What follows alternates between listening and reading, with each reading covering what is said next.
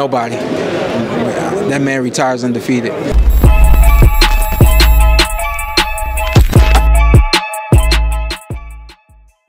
Definitely was one of the possible outcomes. It just was not the most likely, and it happened, man.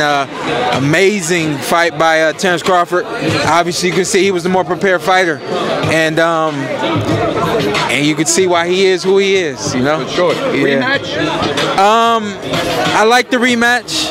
I want to know how healthy Errol is, and but I think that a lot of fighters that aren't able to make adjustments in real time, they're able to go back to the gym and right a lot of wrongs and come back better. So I do like it.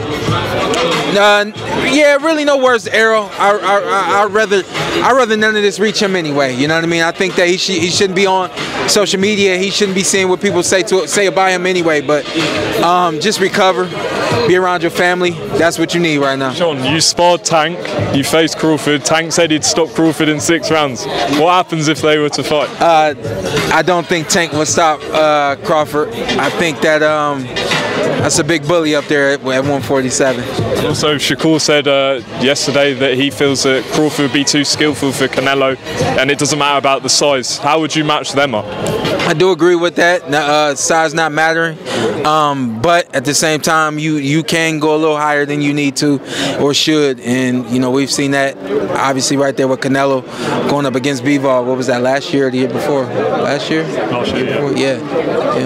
Shawn, what do you think about guys like Stephen A. Smith saying what he said, that he thinks Errol took I guess as bad of a beating that he should retire, things like that? What do you think about comments like that? You have to consider why is this thing so close to me? It came right like I'm like Still got it. You hit me with it, man. I'm gonna sue you because that's just nasty. I'm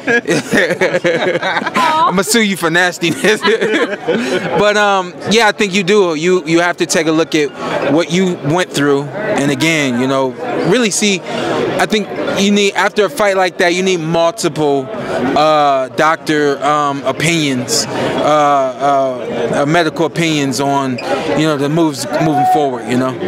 Sure. You just spoke about Shakur and what he said about Davis versus Crawford, but Shakur himself, it looks like the door's been opened up for him to fight Loma. What do you think about that? How do you think that fight goes? That fight makes sense. I think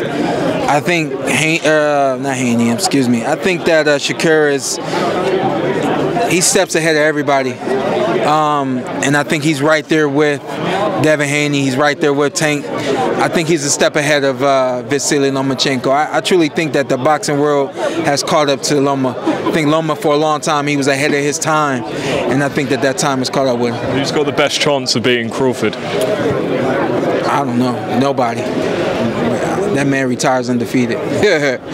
Shawn, looking forward real quick, Jermell Charlo versus Canelo. What does Jermell have to do in that fight to be successful? Huh? What does he have to do? I think if you're I think if you're Jermell Charlo, you are using your jab, and we haven't seen him use this proficient jab where he's jabbing, moving, directional jab, and things like that. He's got to get very artistic with that jab. That's number one. Number two, he's got to be able to contain and manage that range and that distance, and of course the timing. I think that timing on that right hand is his gift. Use your gift. What do you think of the fight tomorrow night here in Dallas?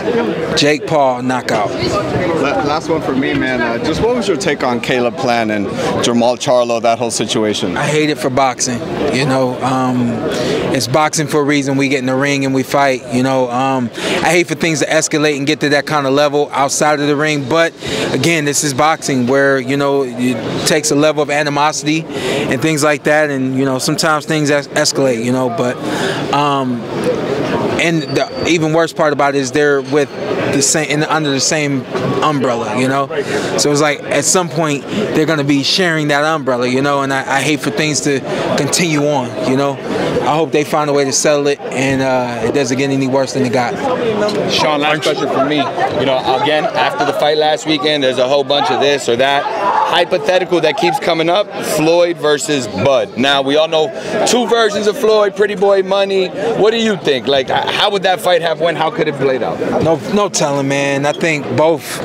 You know, Floyd obviously still in his prime once he transitioned to Money Mayweather, and both of those fights are amazing fights. You know, that's a true fantasy fight right there. That's a true fantasy fight.